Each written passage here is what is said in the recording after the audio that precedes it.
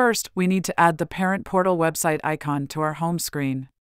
Only websites that are added to our home screen will be able to receive notifications. Now we launch the Parent Portal website using the icon that we have just created. You will notice that the website now opens like an app and not in our default browser.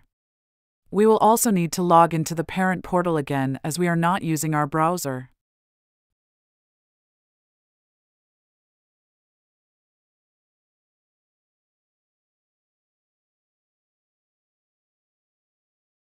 Once we are logged in, we need to click on the menu icon and go to Settings.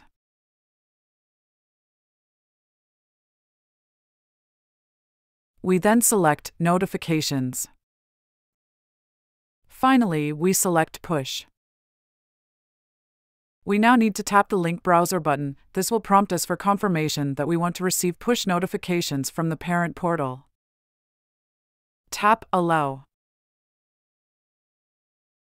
We can now close the app and simulate a test event that will cause a push notification to be sent. Voila! The notification is received.